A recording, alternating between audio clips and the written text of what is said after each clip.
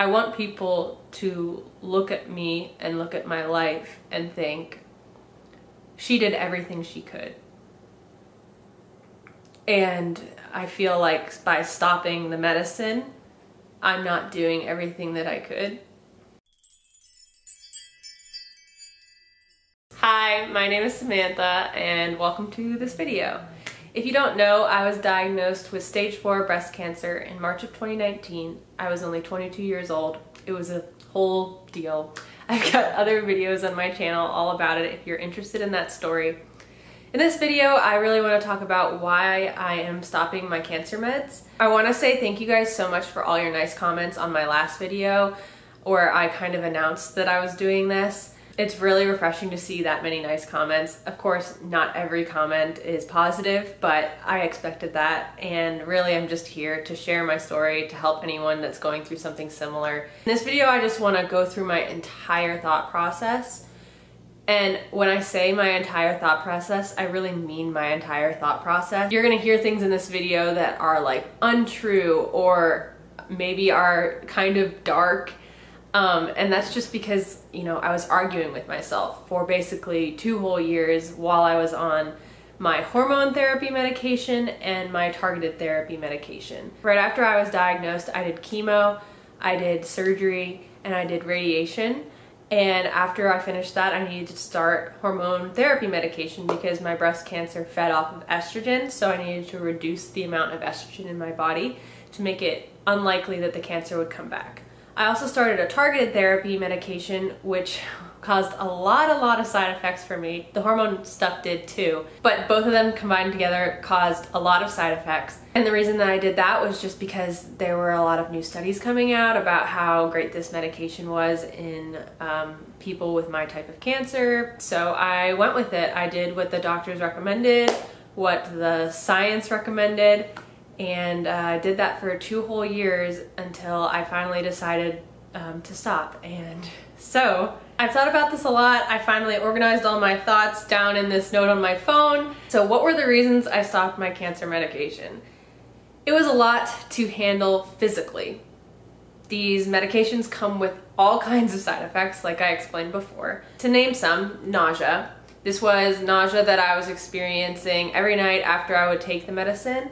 My targeted therapy would be 3 weeks on it, 1 week off, so I'd have 1 week break of not taking the medicine. But in those 3 weeks, every single time I would take the medicine, I would be sick. Fatigue is another really big one, and I think I could really notice this one a lot just because I started feeling like I was an 80-year-old person. And when you go from being in your 20s and feeling like you're in your 20s to feeling like you're 80, it's a huge switch.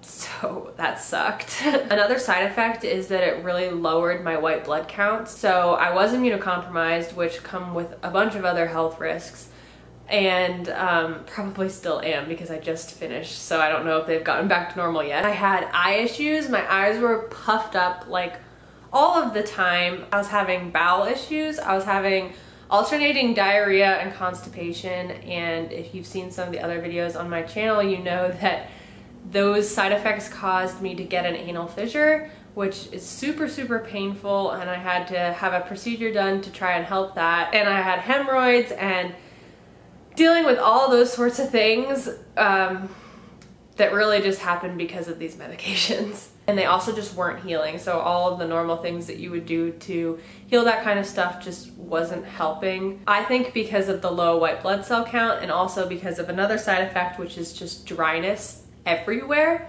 So my skin was dry, my mouth was dry, so I'd get mouth sores, my nose is dry. Anywhere that you can imagine that can be dry, it was dry. And another big side effect is joint pain. It was also a lot to handle mentally. This was actually probably the worst part. Every day I had to gain the strength and courage to go into my bathroom and take the medicine that I knew was going to make me feel sick. Just think about doing that like every day. And I guess it's not every day. It's 3 out of 4 weeks of so 75% of the time. I would just be sitting here on this couch and I would not want to go to bed because I knew that if I went to bed that I would have to go and take my medicine. And so every night I would just be sitting here and my husband Gray would be like, "Are you coming to bed?" And I'd be like, "No, I don't want to," because I knew that I had to take the medicine. Toward the very end of my week off the medicine, I would start to feel better. And sometimes I wouldn't even realize that it was my last day, and it would be Wednesday, because Wednesday would be the day that I would always go back on my medicine. It would be Wednesday, and I would be like, "Wow, I feel really good. I'm gonna eat this ice cream." And then I'd be like, "Wait a second, I can't do that because I'm going to feel awful in a sec." And then I would just get like really sad. I would be like, "Wow, I feel good today. Like I'm actually having a good day, and I know that tonight I'm going to start 3 weeks of feeling awful again." And so it's just a lot to gain the courage to go take the medicine. Not to mention, just taking pills normally is annoying. Like if you have to take 6 pills every night before you go to sleep, it gets tiring. And even if they don't make you feel bad, like it's just annoying to take pills. It is a really weird thing though, because usually when you take medication, it's to make you feel better. And so like if you have a headache, you're gonna go take some Tylenol and then you're like, "Okay, I know this is gonna make me feel better." Just think about though, if you have to take 3 pills every night that you know are gonna make you feel bad, that are gonna cause nausea. It really felt like no one understood what I was going through, because it felt like everyone just thought that everything was fine because I was alive. I just survived stage 4 cancer, I survived chemo, and I survived surgery and radiation, and I'm NED, and my hair is all back now. So obviously I'm fine. And yes, like very grateful for all those things, but also no, like I was struggling every single day. One thing that really did stop me from quitting for the longest time was I would tell myself, how am I supposed to go tell my friends and family that I quit taking something that was supposed to really increased my survival chances? I just kept thinking nobody is going to understand that. People that I love obviously are going to want me to live, so they're going to want me to keep taking these things. Like, how do I tell all these people that I don't want to do that and that I'm just going to not do that? And I still do sometimes think that the people who don't see me every single day of my life, I don't think they will understand, just because they don't see what I'm going through every day. They don't see how hard it is. Gray was really starting to see all of that and starting to see the impact that it had on me when he started living with me. It's hard for you to make that call on your own and to be like, is this worth it? Like, am I just being dramatic? Can I just keep going and deal with it? Yeah, so it's really hard. You really do feel like you're alone and that no one really understands, because no one does. Also, the medicine didn't really give me any sense of security. A lot of people like to stay on it because they are like, "Oh, this is supposed to increase my survival chances, so I want to take it," and it makes them feel better and it makes them feel less anxious. To me, that doesn't happen, because I think I'm still going to worry about cancer coming back whether or not I'm taking this medicine. So let's just say that in 80% of people, the cancer doesn't come back. That's great if you're a doctor and you're giving this medicine to 100 people. You're like, "Oh wow, that's awesome. I'm going to be helping 80 people." But to me, as an individual, it doesn't actually do anything, because I don't know where I am in that 100 people. I could be in the 80%, or I could be in the 20%. So the cancer could still come back even if I am taking the medicine. And also, the statistics don't mean anything because my case is unique. There's not statistics out there about my individual scenario, because no one is in my individual scenario except for me. My case is unique in that I was super young when I was diagnosed, and it was stage 4, and all that's super rare. Sure, but it's also unique because every case of cancer is unique, and there's so many factors that go into everyone's individual case. I'm really just doing it because it was recommended to me and people wanted me to be doing it. It didn't make me feel better at all. In fact, it made me feel worse because of all the stuff that it caused. I'm still going to have that what if in the back of my mind that says, what if you get cancer again? And that doesn't become more intense by coming off the medicine. For some people it does, and so that's why a lot of people stay on it, because it makes them feel better. It doesn't for me. That's just the way that I think about it. A lot of people don't agree with me on it, but that's just my way of seeing it. I just keep thinking, what if I keep taking this medicine for 5 years and then the cancer still comes back? I'm gonna have felt horrible for those whole 5 years, and then the cancer still comes back.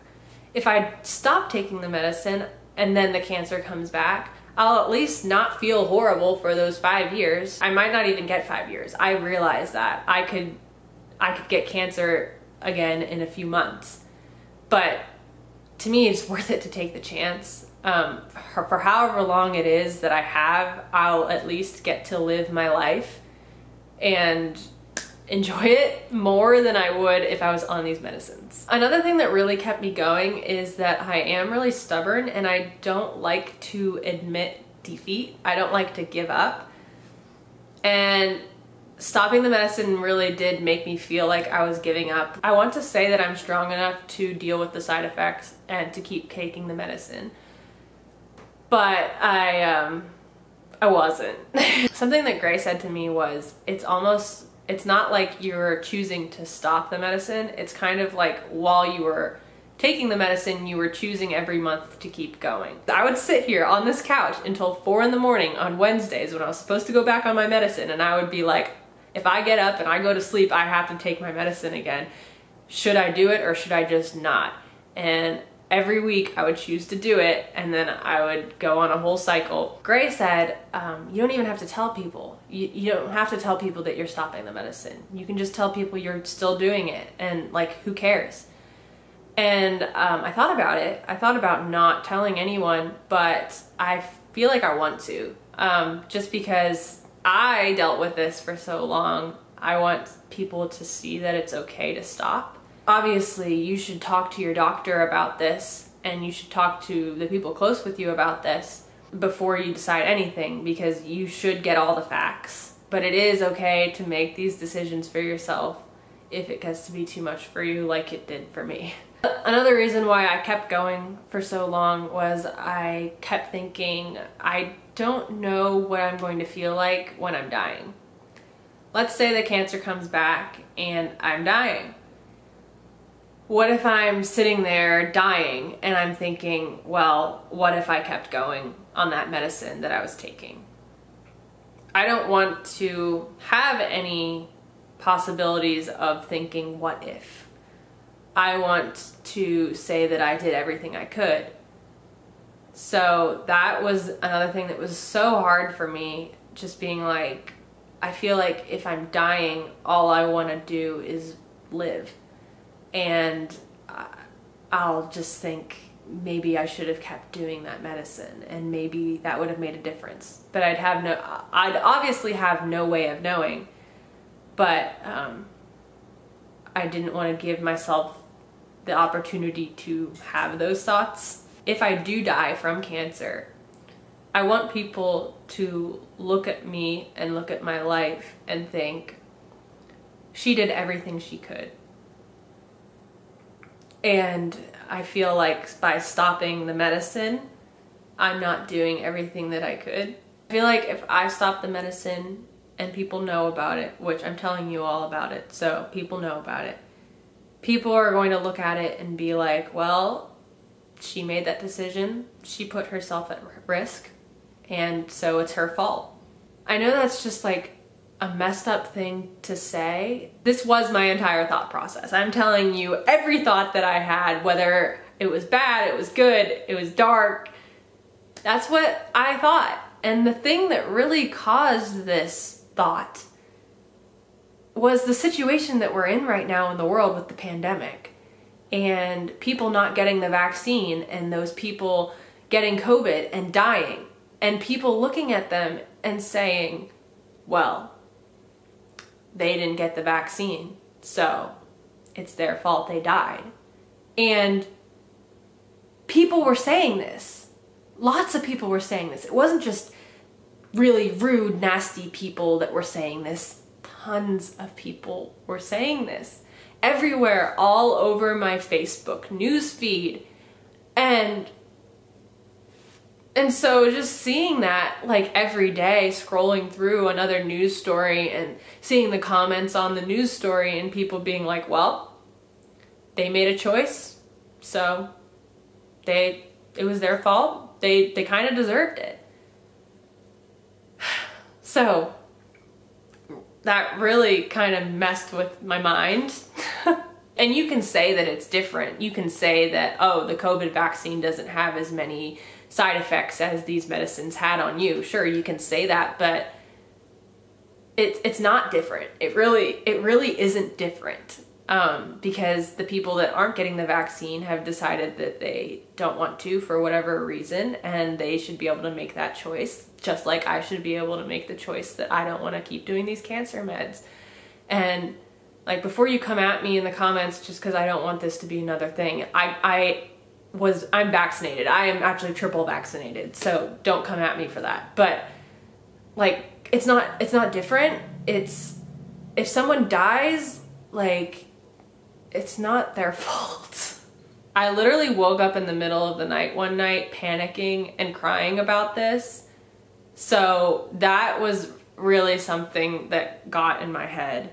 Especially with all of that going on, it was hard. I had to tell myself that I am doing everything I can, that this is the best I can do, and that, like, it doesn't matter what other people think, that I'm the only person that knows what I can handle, and this is it. And I just have to know that, and it has to be enough for me, even if it's not enough for anyone else. And I have to know that there are going to be some people who look at me and are like, she's making a dumb decision. If she dies, then it's her fault. Like, I just have to know that there's going to be people who think that, and I'm okay with it. Here's another reason why I didn't want to stop. I felt like stopping was being ungrateful. So here I was given this amazing opportunity, these medicines that lots of people don't have access to for whatever reason, it's just not available in their country, or they don't have the money to pay for it.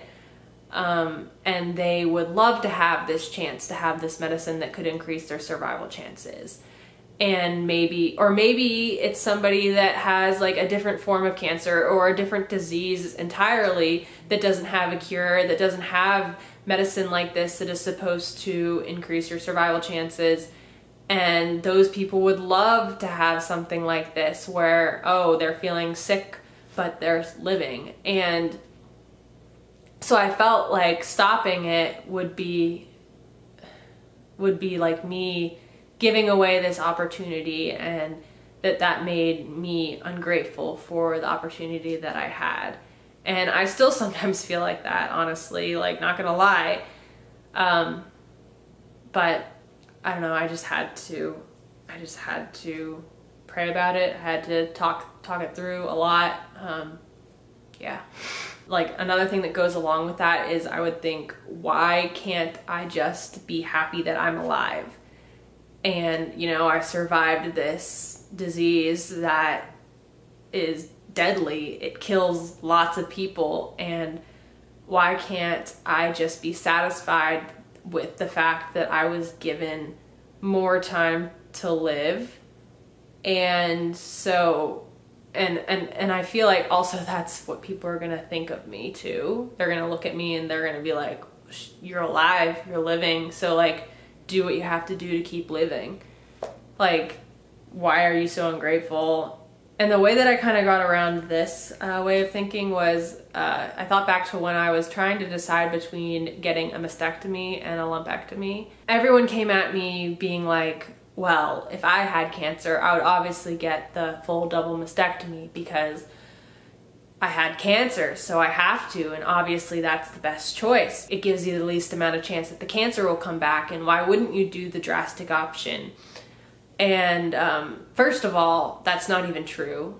There's research that shows that, like, mastectomy is the same as lumpectomy plus irradiation, but like, if we're ignoring that, let's ignore that. There's still something to be said for the side effects that it can bring. Like, if you get a mastectomy and you're choosing to do reconstruction, that can cause a lot of side effects, like you're dealing with fake boobs. And if you choose not to do reconstruction, that can also cause a lot of side effects that are usually like mental side effects of like looking in the mirror and being like, wow, like that doesn't look normal. If you don't know, I chose to do a lumpectomy. We go back to the feeling secure. A lot of people who choose mastectomy, it makes them feel better. It makes them feel like they're doing something that increases their survival chances and taking away the chance of cancer coming back in the breast, because they're taking away all of the breast tissue. People would think, why can't you just be happy getting a mastectomy? Like, who cares if you don't have real boobs if you're alive? And I feel like that's on a smaller scale, but similar to this. Like, who cares if you're dealing with these side effects if you're alive?